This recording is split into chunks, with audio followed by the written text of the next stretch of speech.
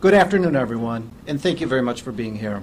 I'm John Kokoris. I'm the First Assistant U.S. Attorney, and I'm very pleased to be joined by ATF Special Agent in Charge Kristen Detinio, Chicago Police Department Superintendent David Brown, and my colleague Jared Jodry. I'm also pleased to announce federal charges today in connection with yesterday's shooting that injured 2 ATF special agents and an ATF task force officer.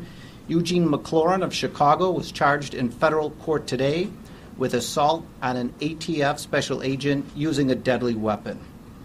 As alleged in the complaint that was filed today, 2 ATF special agents and an ATF task force officer were working in the early morning on the south side of Chicago yesterday in connection with a covert investigation when they noted that another vehicle was following them. They were able to record the license plate of that other vehicle. When the agents in TFO approached the expressway in their unmarked vehicle, the driver of the other vehicle, with his window down, began firing at them. All 3 officers were injured. Fortunately, they've been treated and none of their injuries are life-threatening. Police were able to locate the vehicle from which the shots were fired, and in a later search, Mr. McLaurin's ID was found in that vehicle.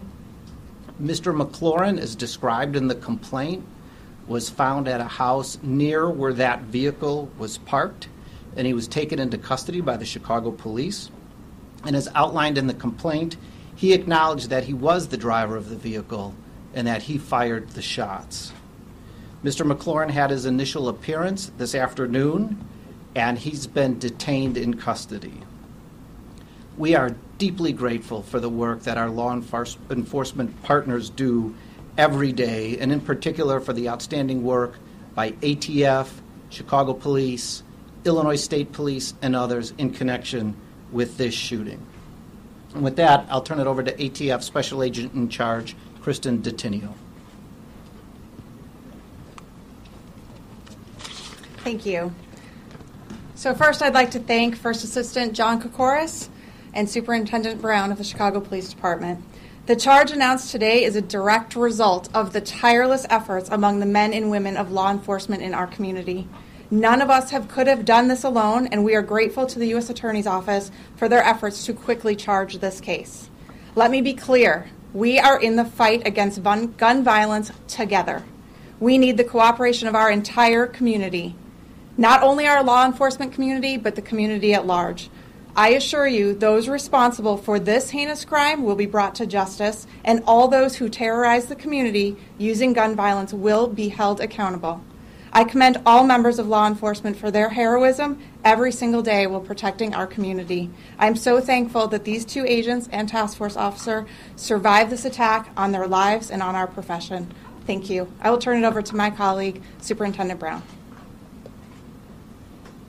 Thank you, Kristen. I just want to acknowledge the hard investigative work done by our detectives after this event occurred. The work on the ground, putting the pieces together, following up, collaborating with our ATF partners along with our U.S. Attorney's Office was extraordinary good work, basic police work that brought this offender to justice. We will not relent in our fight against gun violence, protecting the people of Chicago. And I just want to acknowledge the hard work, the bravery and courage it takes to, in the most challenging time to be a police officer in law enforcement. I just want to thank the dedication it takes to do the work now, and bringing this person to justice. This is just another example of that great work. Thank you.